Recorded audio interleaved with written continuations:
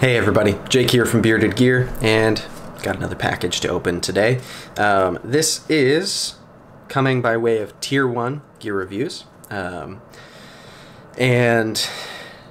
before that, it has gone through a string of my friends, basically. I believe this knife was started, it might even belong to Brad, ScreaminPirate. He asked if I wanted to check this out, and I said yes. And then he said, great, do you want to be first? And I said no, because it was literally like launch week of the pre-order for the Avant. So I was like, put me at the end of the list. So not saying like, oh, cool, I had the opportunity to be at the front of the list. Anyway, I've known this was coming for a while. That's the point that I'm trying to make. And it has gone through Kevin and Kyle, so D2M, Knives and Gear, Lefty EDC.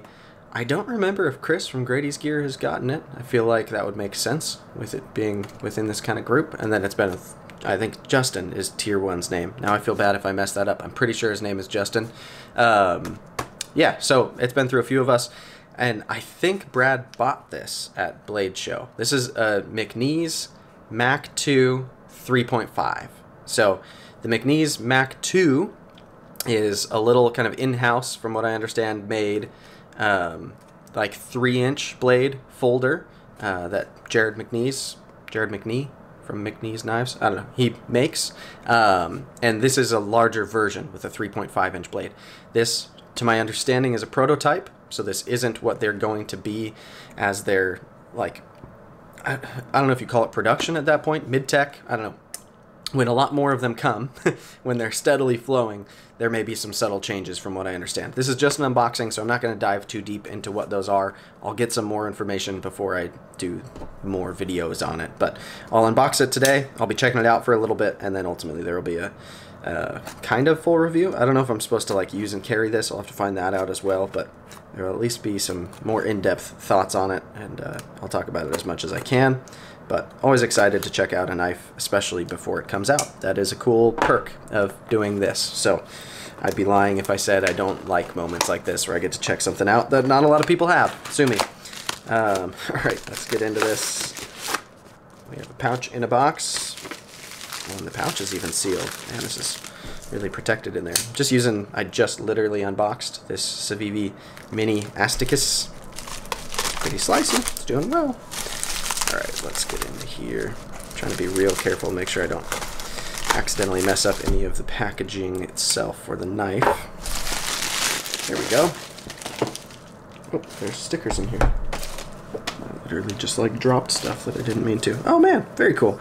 So, Tier 1 sent me some stickers and some magnets. Very cool. Thanks, dude. Appreciate it. I'm not sure if I'm supposed to keep all these or if some go to the next person as well or what. I'll make sure I find out before I keep them all. Alright. So here is the box. This is, I think, the box, the same one that the original Mac 2 comes in, just based on appearances. I actually haven't ever really experienced the Mac 2, so I don't know. But I feel like I've seen this packaging before, so that kind of adds up, at least in my brain. Alright, in here we've got a little soft taco pouch, and then we have a card in here. Mcnees Performance Machined Mac 2 3.5. So the steel on this guy is CPM 20CV. Awesome. Handle is titanium. Hardware is stainless steel. It's dated 2021. And there's a sticker in there as well. So you've got this cool kind of metal card back here with all that information. I'm just going to leave it in the baggie because this isn't my knife. So we're going to keep it just like that. Let's get into the soft pouch real quick. Okay. So, right off the bat, I honestly was expecting it to be a little bit bigger than it is, because I know this is the larger version of something. But, I mean, it's a 3.5-inch blade, so I don't know. It really does look like a 3.5-inch blade, open, but just for some reason was expecting it to be larger than it is. This one is featuring a hollow grind. Looks like there might even be the slightest bit of recurve in that blade. I don't know if that's because this is kind of a proto or what, but you get a lot of belly out to the tip. Nice swedge. These grinds are really gorgeous. Let's see. Yeah, hand ground is specifically lasered on this one, so I assume that means that there's going to be a machine ground version. CPM 20CV, USA, titanium. Cute little pocket clip. All right, yeah, so thumb stud knife. If you know me, I'm literally wearing a shirt that has my holes are greater than studs logo on it. I prefer holes to studs, but these studs feel good. That's a poppy, nice little action. Let's see how it shuts. Oh yeah, look at that. Super smooth. I'm assuming this has got to be pretty well broken in already because it's been through so many reviewers already. Doesn't look like it's been hard used at all. There's some snail trails and stuff on it. If you look closely, I don't know, I have to catch the light, but a few snail trails and stuff. So I might as well document that while, while it's getting here, right? Yeah, I'll have to see if they're cool with me carrying this a little bit, doing minor cutting with it, but it's a nice thick blade stock. That sticks out right off the bat.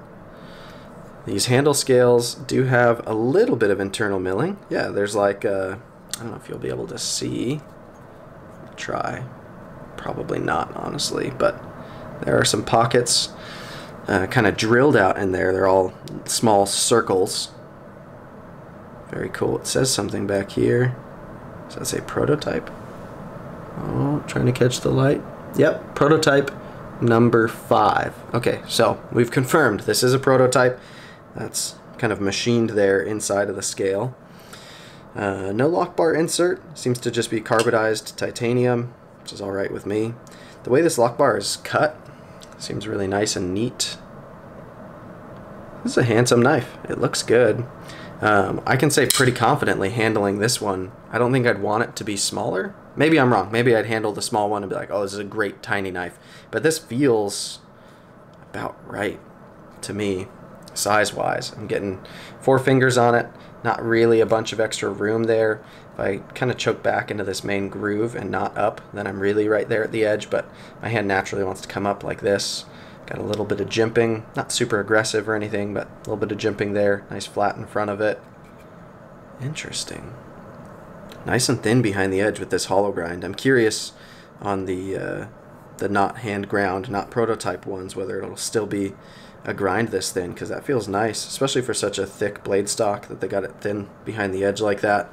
Feels pretty good to me.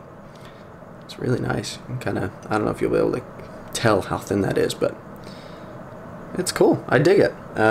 This is a knife that, like, honestly, a relatively simple in its lines, titanium frame lock with thumb studs only, isn't really a knife that, like, super speaks to me. I've thought they're cool. I like that he's doing these in the US, and he seems like a cool maker too from all the videos I've seen of him and stuff.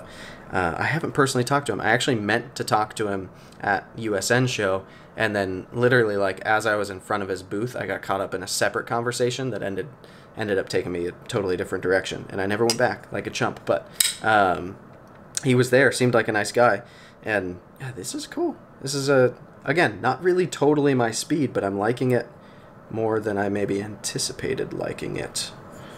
Feels nice. It's a little bit hefty, but kind of in a welcome way. It feels a little bit maybe burly, kind of overbuilt, if you want to call it that. It's not really a term that I typically find myself loving, but really smooth action.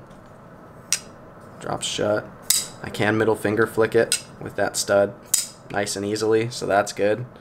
Always makes me happy when I can do that. Yeah, this is a captivating little knife. Not so little. This is a captivating normal size knife. I like it. I'm not sure how I'll feel about this pocket clip now that I'm looking at it. In pocket, A, it's not deep carry. B, it just doesn't look like there's a ton of clearance, but maybe in pocket it'll surprise me. Maybe I'll like it more than I think I will. It definitely suits kind of the lines of the knife, I'll give it that. But yeah, interesting stuff. So I'll be checking it out a little bit. Ultimately, you guys will see a full review, and it's here. It's out of the box. Appreciate Brad and everybody else who's it's gone through, and Tier 1 for getting it to me and tossing in some stickers. So thanks, guys. Yeah, I'll link to Mcnees knives down below, just in case any of you aren't aware of who they are. Make it nice and easy. And I'm pretty sure Brad, ScreaminPirate, is the one who started this whole thing as well, this kind of pass around that's going on with it. So I'll link his channel too.